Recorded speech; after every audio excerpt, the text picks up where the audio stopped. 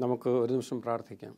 സ്വർഗ്ഗസ്ഥ പിതാവേ, കാലാവസാനത്തിൽ ജീവിച്ചിരിക്കുന്ന ഞങ്ങൾക്ക് കാലത്തിൻ്റെ ലക്ഷണങ്ങളെ തിരിച്ചറിയുവാനും കർത്താവിൻ്റെ വരവ് അടുത്ത് സംഭവിക്കാൻ പോകുന്നുവെന്ന് മനസ്സിലാക്കുവാനും അവിടുന്ന് ഞങ്ങളെ സഹായിക്കണമേ. ഞങ്ങളുടെ പഠനത്തെ അവിടുന്ന് അനുഗ്രഹിക്കണമേ. യേശുവിൻ നാമത്തിൽ തന്നെ ആമേൻ.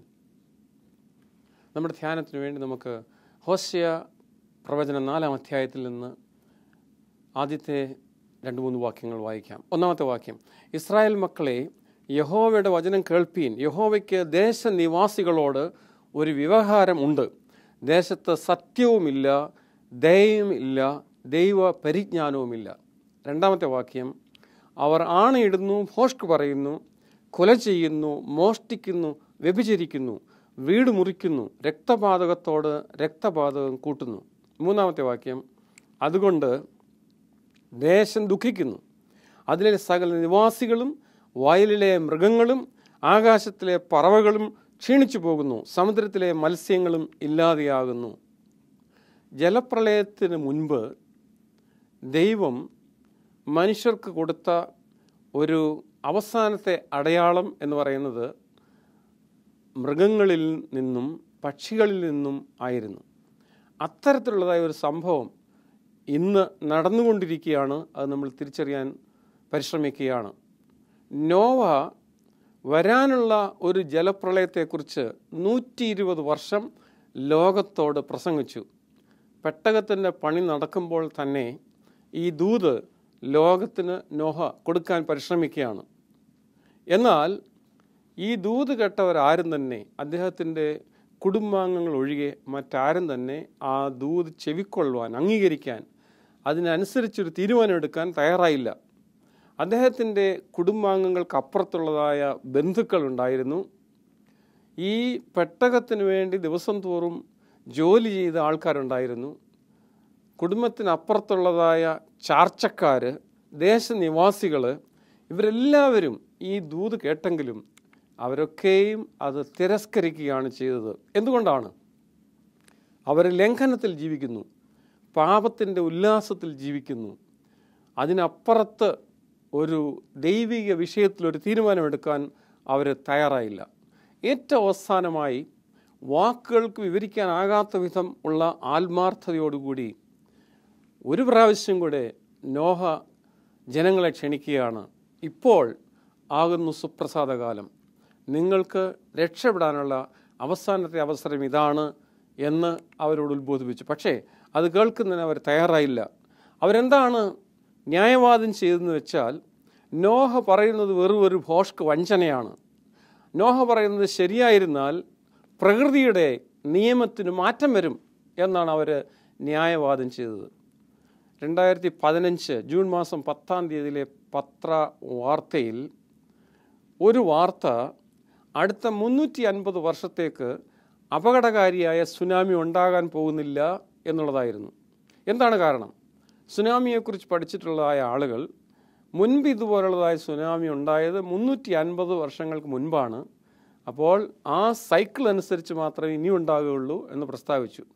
അവരുടെ കണക്കുകൂട്ടെന്ന് പറയുന്നത് പ്രകൃതി എപ്പോഴും ഒരേ രീതിയിൽ തന്നെ പ്രവർത്തിക്കുന്നു, ഒരു മാറ്റം ഉണ്ടാകില്ല എന്നുള്ളതാണ്. ശാസ്ത്രജ്ഞന്മാരുടെ കണക്കുകൂട്ടനുസരിച്ച് ഈ ലോകം ഒരിക്കലും അവസാനിക്കാൻ പോകുന്നില്ല എന്നുള്ളതാണ്. പക്ഷേ ഇതുവരെയും പരിഹസിച്ചുകൊണ്ടിരുന്നതായ ജനക്കൂട്ടത്തിന് പെട്ടെന്ന് അവർക്ക് അത്ഭുത സ്തബ്ധരാക്കിയതായ ഒരു വിഷയം അവരെ നിശബ്ദരാക്കി. അവർ നോക്കിക്കൊണ്ടിരിക്കെ വനത്തിലെ ഭീകര മൃഗങ്ങൾ തുടങ്ങി, ദുഷ്ടജന്തുക്കൾ തുടങ്ങി, മനുഷ്യരോട് ഇണങ്ങുന്ന സാധാരണ മൃഗങ്ങൾ വരെ എന്തു ചെയ്യുന്നു? വരി വരിയായി ചിട്ടയോടുകൂടി നോഹയുടെ പെട്ടകത്തിലേക്ക് കടക്കാൻ വരുന്നതായിട്ട് അവർ കണ്ടു. അവർ നോക്കിക്കൊണ്ടിരിക്കുമ്പോൾ തന്നെ ആകാശത്തിൻ്റെ 4 ദിക്കിൽ നിന്നും എല്ലാ തരത്തിലുള്ളതായ പക്ഷികൾ പറന്ന് പെട്ടകത്തിലേക്ക് വരുന്നു. അവ എങ്ങനെയാണ് വരുന്നത്? വളരെ ചിട്ടയോടുകൂടി അവരെ പെട്ടകത്തിലകത്തേക്ക് പ്രവേശിക്കുകയാണ്. ദൈവദൂതന്മാർ അവരെ നയിക്കുകയാണ്. മൃഗങ്ങളും പക്ഷികളും ദൈവത്തിൻ്റെ വചനം അനുസരിച്ചു, ദൈവത്തിൻ്റെ നിയോഗം അവർ കേട്ടു. പക്ഷേ മനുഷ്യർ ദൈവത്തിൻ്റെ നിയോഗം അവർ കേട്ടില്ല. നമ്മളിങ്ങനെ വായിക്കുകയാണ്. ഉൽപ്പത്തി പുസ്തകം 7-ാം അധ്യായത്തിന് 8-ാമത്തെ വാക്യം: ശുദ്ധിയുള്ള മൃഗങ്ങളിൽ നിന്നും ശുദ്ധിയില്ലാത്ത മൃഗങ്ങളിൽ നിന്നും പറവകളിൽ നിന്നും ഭൂമിയിലുള്ള ഇഴജാതിയിൽ നിന്നൊക്കെയും ദൈവം നോഹയോട് കൽപ്പിച്ച പ്രകാരം ഈരണ്ട് ആണും പെണ്ണുമായി നോഹയുടെ അടുക്കൽ വന്നു പെട്ടകത്തിൽ കടന്നു. ഈ സംഭവിച്ചതായ സംഭവം അവരെ സംബന്ധിച്ചിടത്തോളം ഒരു മിസ്റ്ററി ആയിരുന്നു. അവർക്ക് മനസ്സിലാകുന്നില്ല. അവർ ശാസ്ത്രജ്ഞന്മാരെ വിളിച്ചു എന്താണ് സംഭവിക്കുന്നത് എന്ന് വിശദീകരിക്കാൻ പറഞ്ഞു. പക്ഷേ അവർക്ക് അത് മനസ്സിലാക്കാനും തിരിച്ചറിയാനും അതിൻ്റെ വിശദീകരണം കൊടുക്കാനും സാധ്യമായിരുന്നില്ല. ഈ സംഭവിച്ചതായ കാര്യം അല്പസമയത്തേക്ക് മാത്രമേ ഒരു മാറ്റം അല്ലെങ്കിൽ ഒരു ചിന്തയിൽ ഒരു വ്യത്യാസം അല്പസമയത്തേക്ക് മാത്രമേ ഉണ്ടായിരുന്നുള്ളൂ. ഈ സംഭവിച്ചത് നോഹ എന്തെങ്കിലും മാജിക് പ്രവർത്തിച്ചിട്ടാണോ, അതോ ഈ സംഭവിച്ചത് കാണാമറയത്താണോ? അല്ല, എല്ലാവരും നോക്കി നിൽക്കെ പകൽ എല്ലാവരും കാണുകയാണ് ഇത് സംഭവിച്ചത്. എന്നാൽ ഈ മൃഗങ്ങളിലും പക്ഷിയിലും കൂടെ അവർക്ക് കൊടുത്ത അവസാനത്തെ അടയാളം തിരിച്ചറിയുന്നതിനും പ്രയോജനപ്പെടുത്തുന്നതിനും അവർക്ക് സാധിച്ചില്ല. അവർ നോക്കിയപ്പോൾ സൂര്യൻ ഉദിക്കുന്നു, അസ്തമിക്കുന്നു, കാറ്റടിക്കുന്നു, എല്ലാ കാര്യങ്ങളും അതുപോലെ തന്നെ പൊയ്ക്കൊണ്ടിരിക്കുന്നു. നോഹയും കുടുംബവും അകത്ത് കടന്നു. പെട്ടകത്തിൻ്റെ വാതിൽ ദൈവം അടച്ചു. ഉടനെ പക്ഷേ മഴ വന്നില്ല. നമ്മൾ വായിക്കുന്നത് ഉൽപ്പത്തി പുസ്തകം 7-ാം അധ്യായത്തിൻ്റെ 10-ാമത്തെ വാക്യം, 7 ദിവസം കഴിഞ്ഞ ശേഷം ഭൂമിയിൽ ജലപ്രളയം തുടങ്ങി. അപ്പോൾ നോഹയും കുടുംബവും അകത്ത് കടന്ന് അടുത്ത 7 ദിവസം മഴയില്ലാത്തതായ ആ സമയത്ത് എല്ലാവരും അടുത്തുകൂടി നോഹയും കുടുംബത്തെയും വീണ്ടും പരിഹസിക്കാൻ ഒരുങ്ങുകയാണ്. നിങ്ങൾ എന്താണ് അകത്ത് ചെയ്യുന്നത് എന്നുള്ളതായ പരിഹാസ ചോദ്യം. നോഹയുടെ തന്നെ പക്ഷേ വിശ്വാസത്തെ പരീക്ഷിക്കുന്നതായ സമയമായിരുന്നിരിക്കണം അത്. എന്നാൽ 7 ദിവസം കഴിഞ്ഞ് മഴ വന്നു, ജലപ്രളയം വന്നു, ലോകത്തെ നശിപ്പിച്ചു കളഞ്ഞു. അപ്പോൾ അന്നത്തെ ലോകത്തിന് കൊടുത്ത ഏറ്റവും അവസാനത്തെ അടയാളം മൃഗങ്ങളിലും പക്ഷികളിലും കൂടെയായിരുന്നു. ഇന്ന് അതുപോലെ തന്നെ മൃഗങ്ങളിലും പക്ഷികളിലും മത്സ്യങ്ങളിലും കൂടെ ഒരു അടയാളം, ലോകത്തിന് ഏറ്റവും അവസാനത്തെ അടയാളം ഇന്ന് ദൈവം നൽകിക്കൊണ്ടിരിക്കുകയാണ്. അതെന്താണെന്ന് വിശദീകരിക്കാൻ ശാസ്ത്രജ്ഞന്മാർക്ക് സാധിക്കുന്നില്ല. 2011 മാർച്ച് മാസത്തിൽ ഉള്ള വർത്തമാന പത്രത്തിൽ ലോസ് ഏഞ്ചലസ് അമേരിക്കയിൽ ലക്ഷക്കണക്കിന് മീനുകൾ ചത്ത് കടൽ തീരത്ത് പൊങ്ങിയതായിട്ട് റിപ്പോർട്ട് ചെയ്തു. 2011 ഡിസംബർ മാസത്തിൽ നോർവേയിൽ ഇതുപോലെ തന്നെ ലക്ഷക്കണക്കിന് മീനുകൾ ചത്ത് അടിഞ്ഞതായ ഒരു സംഭവം ഉണ്ടായി. ജനുവരി മാസം 2013 അമേരിക്കയുടെ കിഴക്കൻ തീരത്ത് 2 ആഴ്ച തുടർച്ചയായി ഇതുപോലുള്ളതായ സംഭവം ഉണ്ടായി. 2013 ഫെബ്രുവരിയിൽ ഐസ്ലാൻഡിൽ 30,000 ടൺ കണക്കിനുള്ളതായ മത്സ്യങ്ങൾ ചത്ത് പൊങ്ങിയതായിട്ട് രേഖപ്പെടുത്തിയിരിക്കുന്നു. 2015 ഫെബ്രുവരിയിൽ ന്യൂസിലാൻഡിൽ വെയിൽസ് 100ഓളം ചത്ത് പൊങ്ങിയതായിട്ട് കണ്ടു. ഓസ്ട്രേലിയയിലും ഇതുപോലുള്ളതായ ഒരു സംഭവം ഉണ്ടായി. ആഫ്രിക്കയിൽ കെനിയയിൽ മാര എന്ന് പറയുന്ന നദിയിൽ വൈൽഡ് ബീസ്റ്റ് എന്ന് പറയുന്ന പ്രാണികൾ 10,000 കണക്കിന് ചത്തതായിട്ട് കണ്ടുപിടിച്ചു. പെലിക്കൻ പക്ഷികൾ വലിയ സംഖ്യയായി ചത്തുകിടക്കുന്നത് മനുഷ്യർ കണ്ടുപിടിച്ചു. നമ്മുടെ കേരളത്തിലെ ആലപ്പുഴ ബീച്ചിൽ അടുത്തൊരു സമയത്ത് 500ഓളം കാക്കകൾ ചത്തു വീണത് എല്ലാവരെയും നടുക്കിയതായ ഒരു സംഭവമാണ്. എന്താണ് സംഭവിക്കുന്നത് എന്നുള്ളതിന് ഒരു വിശദീകരണം ഇതുവരെയും കൊടുത്തിട്ടില്ല. ഇതുപോലുള്ളൊരു സംഭവം വടക്കേ ഇന്ത്യയിൽ ടാൻ തരൻ എന്ന് പറയുന്ന സ്ഥലത്ത് ബാഗേരി എന്ന് പറയുന്ന ഗ്രാമത്തിൽ 500ഓളം കാക്കകൾ ചത്തു വീഴുന്ന ഒരു സംഭവം ഉണ്ടായി. വടക്കേ ഇന്ത്യയിൽ വീണ്ടും ഡിസംബർ 2014 ആണ്ടിൽ സംഭവിച്ചതായ ഒരു കാര്യം, ഭീമേശ്വർ ക്ഷേത്രത്തിൻ്റെ ചുറ്റുപാടുമായി ഒരാഴ്ച കൊണ്ട് 5000ഓളം പ്രാവുകൾ ചത്തു വീഴുന്നതായ സംഭവം ഉണ്ടായി. ഈ കാര്യങ്ങളെല്ലാം പത്രവാർത്തകളാണ്. അതുമാത്രമല്ല, ആനിമൽ അപ്പോക്കാലിപ്സ് എന്ന് പറയുന്ന ഒരു വെബ്സൈറ്റ് പരിശോധിച്ചാൽ നിങ്ങൾക്ക് നേരിട്ട് കാണാൻ സാധിക്കുന്ന കാര്യമാണ്. ഇന്ന് ലോകത്തിന് അവസാനത്തെ ഒരടയാളം മൃഗങ്ങളിലും പക്ഷികളിലും മത്സ്യങ്ങളിലും കൂടെ നൽകിക്കൊണ്ടിരിക്കുകയാണ് ലോകം അവസാനിക്കാൻ പോകുന്നു എന്നുള്ളത്. ഇനി നമ്മൾ പുറപ്പാട് പുസ്തകത്തിൽ ദൈവം കൊടുത്തതായ വേറൊരു അടയാളം പരിശോധിക്കാൻ പോവുകയാണ്. ദൈവം മോശയോടും അഹരോനോടും നിങ്ങൾ പോയി ഫറവോനോട് സംസാരിക്കുക, എന്നെ ആരാധിപ്പാൻ എൻ്റെ ജനത്തെ വിട്ടയക്കുക എന്നുള്ളതാണ് ആ ദൂത്. അപ്പോൾ ദൈവം ഈ അടയാളങ്ങളിൽ കൂടെ ദൈവമാണ് അവരെ നിയോഗിച്ചത് എന്ന് കാണിക്കുന്നതിന് വേണ്ടി 2-3 അടയാളങ്ങൾ കൊടുത്തു. ഇതിനെ നമ്മൾ വായിക്കുന്നത് പുറപ്പാട് പുസ്തകം 4-ാം അധ്യായം 3-ാമത്തെ വാക്യം. കയ്യിലിരിക്കുന്നതായ വടി, മോശയുടെ കയ്യിലിരിക്കുന്നതായ വടി, അത് നിലത്തിടുക എന്ന് കൽപ്പിച്ചു. അവൻ നിലത്തിട്ടു, അതൊരു സർപ്പമായി തീർന്നു. മോശ അതിനെ കണ്ട് ഓടിപ്പോയി. ഇതാണ് മോശയോട് ഫറവന്റെ മുമ്പിൽ കാണിക്കാൻ പറഞ്ഞ 1-ാമത്തെ അടയാളം. 2-ാമത്തെ അടയാളം 4-ാമത്തെ അധ്യായം 6-ാമത്തെ വാക്യത്തിൽ യഹോവ പിന്നെ അവനോട് നിന്റെ കൈ മാർവിടത്തിലിടുക എന്ന് കൽപ്പിച്ചു. അവൻ കൈ മാർവിടത്തിൽ ഇട്ട് പുറത്തെടുത്തപ്പോൾ കൈ ഹിമം പോലെ വെളുത്ത് കുഷ്ഠമുള്ളതായി കണ്ടു. അവസാനത്തെ അടയാളം 9-ാമത്തെ വാക്യത്തിൽ, പുറപ്പാട് പുസ്തകം 4-ാം അധ്യായത്തിന് 9-ാമത്തെ വാക്യം. ഈ 2 അടയാളങ്ങളും അവർ വിശ്വസിക്കാതെയും നിന്റെ വാക്ക് കേൾക്കാതെയും ഇരുന്നാൽ നീ നദിയിലെ വെള്ളം കോരി ഉണങ്ങിയ നിലത്ത് ഒഴിക്കണം. നദിയിൽ നിന്ന് കോരിയ വെള്ളം ഉണങ്ങിയ നിലത്ത് രക്തമായി തീരും. അവിടെ 10 ബാധകൾ മിസ്രൈമിലുണ്ടായി. ആ 10 ബാധകളെ അയക്കുന്നതിന് മുൻപേ ഏറ്റവും അവസാനമായി കൊടുത്തതായ അടയാളം രക്തം ആയി മാറുന്ന അവസ്ഥ, വെള്ളം രക്തമായി മാറുന്ന അവസ്ഥ. ആ അടയാളമാണ് കൊടുത്തത്. ഇനിയും ലോകത്തിൻ്റെ അവസാനത്തിൽ 7 അന്ത്യബാധകൾ ചൊരിയും എന്ന് നമ്മൾ വെളിപ്പാട് പുസ്തകത്തിൽ വായിക്കുന്നുണ്ട്.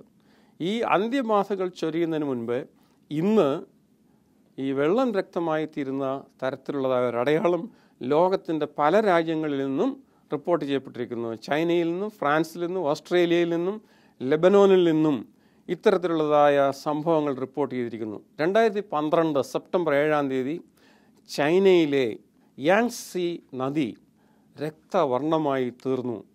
2012 ഓഗസ്റ്റ് മാസം 15-ാം തീയതി ഫ്രാൻസിലുള്ളതായ ഒരു തടാകം ഇതുപോലെ രക്തവർണ്ണമായി തീർന്നു. 2012 ഫെബ്രുവരി മാസത്തിൽ ലെബാനോനിൽ അതുപോലെ ഉള്ളതായ ഒരു സംഭവം ഉണ്ടായി. ഇതെന്തുകൊണ്ട് സംഭവിക്കുന്നു? മനുഷ്യരുടെ എന്തെങ്കിലും പ്രവർത്തനത്തിൻ്റെ ഫലമായിട്ടാണോ?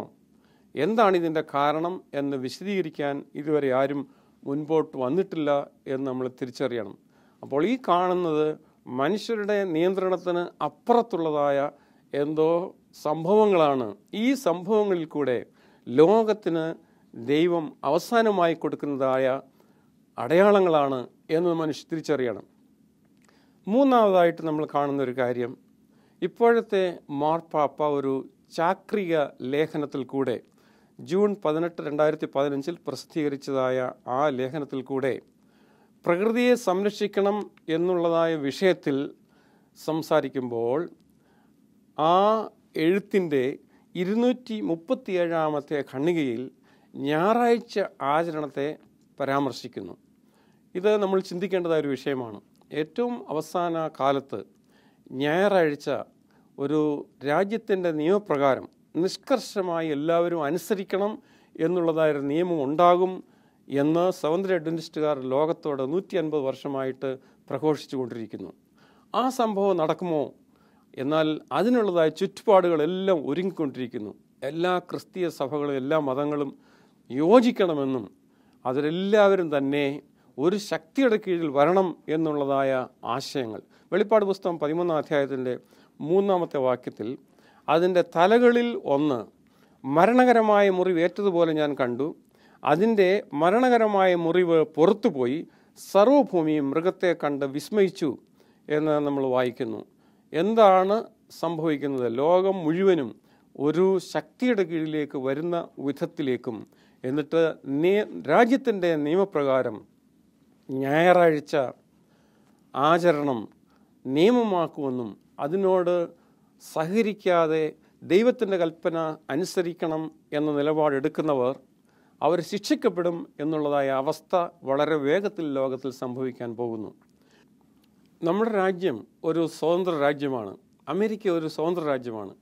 ഇങ്ങനെ സ്വതന്ത്ര രാജ്യങ്ങളിൽ മനുഷ്യർക്ക് സ്വാതന്ത്ര്യമുണ്ട്. ഇങ്ങനെയുള്ളതായ രാജ്യങ്ങളിൽ ദേശീയ നിയമപ്രകാരം ഞായറാഴ്ച ആചരണം എന്നൊരുതായ നിയമം ഉണ്ടാകും എന്ന് പറഞ്ഞാൽ അത് സമ്മതിക്കാൻ അല്ലെങ്കിൽ അത് അംഗീകരിക്കാൻ മനുഷ്യർക്ക് പ്രയാസമുണ്ട്. എന്നാൽ മുൻകൂട്ടി പ്രസ്താവിച്ചിരിക്കുന്നതായ ഒരു കാര്യം ഇങ്ങനെയാണ്: മനുഷ്യർ നടക്കാൻ പോകുന്നില്ല എന്ന് വിചാരിച്ചിരുന്നതായ ഈ കാര്യം, അതായത് നിയമപ്രകാരം ഞായറാഴ്ച അനുസരിക്കണം, ആചരിക്കണം എന്നുള്ളതായ പ്രമാണം നടപ്പിലാകാൻ പോകുന്നത് കാണുമ്പോൾ ത്രിവിധ ദൂതുകൾക്ക് വലിയ ശക്തി പകരും എന്ന് ഗ്രേറ്റ് കോൺട്രവേഴ്സി എന്ന പുസ്തകത്തിൽ 605 പുറത്ത് എഴുതിയിരിക്കുന്നു. ഇതുവരെയും നടക്കുകയില്ല എന്ന് വിചാരിച്ചിരുന്നതായ കാര്യം നടക്കാൻ പോകുന്നു. അപ്പോൾ വലിയ വ്യത്യാസം ഉണ്ടാകുന്നു, വലിയ വ്യത്യാസം ഉണ്ടാകാൻ പോകുന്നു എന്നുള്ളതാണ്. ഈ സംഭവം ഉണ്ടാകുമ്പോൾ അതിനോട് അടുത്ത് തന്നെ ഇന്ന് സഭയുടെ അംഗങ്ങളായി ജീവിക്കുന്ന പല ആളുകളും, എന്നാൽ യഥാർത്ഥത്തിൽ ആ സത്യവിശ്വാസം ജീവിതത്തിന് മാറ്റം വരുത്തിയിട്ടില്ലാത്തതായ അനേക ആളുകൾ വിശ്വാസം വിട്ടുപോകുന്ന ഒരവസ്ഥ ഉണ്ടാകും എന്ന് അതേ പുസ്തകത്തിൻ്റെ 608 പുറത്ത് എഴുതിയിട്ടുണ്ട്. അപ്പോൾ നമ്മൾ എന്താണ് ചെയ്യാൻ പോകുന്നത്? നമ്മൾ വിശ്വാസത്തിന് വേണ്ടി നിലനിൽക്കുമോ അതോ വിശ്വാസ ത്യാഗത്തിലേക്ക് പോകുമോ എന്നുള്ളത് നമ്മൾ ചിന്തിക്കേണ്ടിയിരിക്കുന്നു. അടുത്ത് നമ്മൾ ചിന്തിക്കാൻ പോകുന്നത് യഹൂദന്മാരുടെ ഇടയിലുള്ളതായ സുനിശ്ചിതമായ ഒരു അടയാളമാണ്. റോമാലേഖനം 11 25 വാക്യത്തിൽ നമ്മളിങ്ങനെ വായിക്കുന്നു: സഹോദരന്മാരെ, നിങ്ങൾ ബുദ്ധിമാന്മാരെന്ന് നിങ്ങൾക്ക് തന്നെ തോന്നാതിരിപ്പാൻ ഈ രഹസ്യം അറിയാതിരിക്കരുത് എന്ന് ഞാൻ ആഗ്രഹിക്കുന്നു. യഹൂദന്മാർക്ക് അവരുടെ അവസ്ഥ എന്തായിത്തീരും? അവർ കർത്താവിനെ അംഗീകരിക്കുമോ? കർത്താവിൽ വിശ്വസിക്കുമോ? അവർക്ക് രക്ഷയുണ്ടോ? ഈ വിഷയത്തെക്കുറിച്ച് റോമാലേഖനം 11 പൗലോസ് പ്രതിപാദിക്കുകയാണ്. അപ്പോൾ അതിൻ്റെ 25 വാക്യത്തിൽ ഇങ്ങനെ പറയുകയാണ്: സഹോദരന്മാരെ, നിങ്ങൾ ബുദ്ധിമാന്മാരെന്ന് നിങ്ങൾക്ക് തന്നെ തോന്നാതിരിപ്പാൻ ഈ രഹസ്യം അറിയാതിരിക്കരുത് എന്ന് ഞാൻ ആഗ്രഹിക്കുന്നു. ജാതികളുടെ പൂർണ്ണസംഖ്യ ചേരുവോളം ഇസ്രായേലിന് അംശമായി കാഠിന്യം ഭവിച്ചിരിക്കുന്നു. അപ്പോൾ ജാതികളുടെ പൂർണ്ണസംഖ്യ ചേരുന്നതായ ഒരു സമയത്ത് ഒരു വ്യത്യാസം ഉണ്ടാകണം. അതേ അധ്യായത്തിൻ്റെ 26 വാക്യത്തിൽ ഇങ്ങനെ ഇസ്രായേൽ മുഴുവനും രക്ഷിക്കപ്പെടും. വിടുവിക്കുന്നവൻ സിയോനിൽ നിന്ന് വരും, അവൻ യാക്കോബിൽ നിന്ന് അഭക്തിയെ മാറ്റും എന്നെഴുതിയിരിക്കുന്നു. ഈ വാക്യം എന്ന് പറയുന്നത് പൗലോസ് ഇവിടെ ഉദ്ധരിച്ചിരിക്കുന്നത് യെശയ്യാ പ്രവചനം 59 20 വാക്യത്തിൽ നിന്നാണ്. അവിടെ നമ്മൾ വായിക്കുന്നത്: എന്നാൽ സിയോനും യാക്കോബിൽ അതിക്രമം വിട്ടുതിരിയുന്നവർക്കും അവൻ വീണ്ടെടുപ്പുകാരനായി വരുമെന്ന് യഹോവയുടെ അരുളപ്പാട്. അപ്പോഴെന്താണ്? ദൈവത്തെ അനുസരിച്ച് ജീവിക്കാൻ ആഗ്രഹിക്കുന്നതായ മനുഷ്യർ ഇസ്രായേലിൻ്റെ കൂട്ടത്തിലുണ്ട്.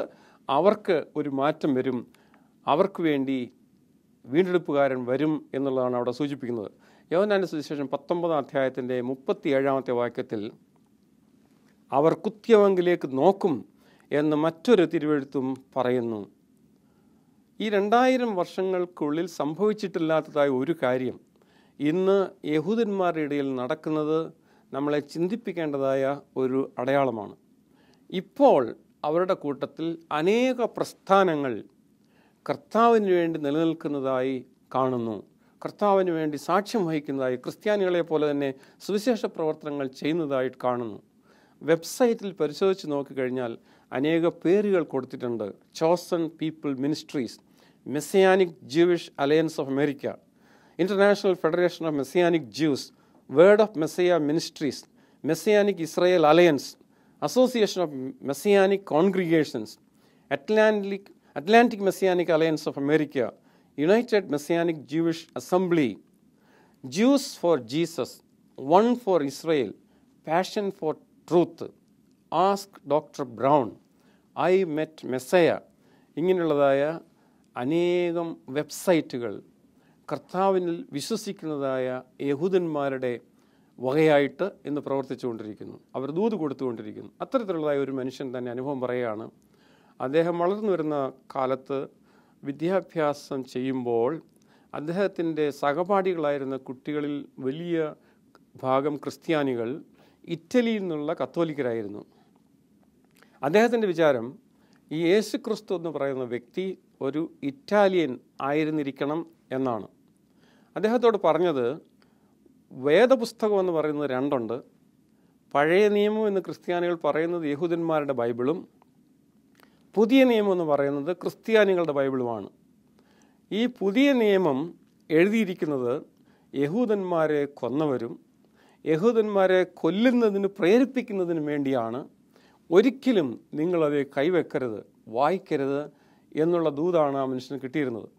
എന്നാൽ ഇതിനെക്കുറിച്ചൊരു വലിയ താല്പര്യം, ഒരു ജിജ്ഞാസ ആ മനുഷ്യനുണ്ടായി. ഒരു ദിവസം അദ്ദേഹം ലൈബ്രറിയിൽ നിന്ന് ഒരു പുതിയ നിയമം കയ്യിലെടുത്തു. ആരെങ്കിലും കാണുന്നുണ്ടോ, ആരെങ്കിലും ഇദ്ദേഹം പുതിയ നിയമം വായിക്കുന്നത് നോക്കുന്നുണ്ടോ എന്ന് ഇടത്തും വലത്തും നോക്കി. അതിനുശേഷം അദ്ദേഹം പുസ്തകം തുറന്നു.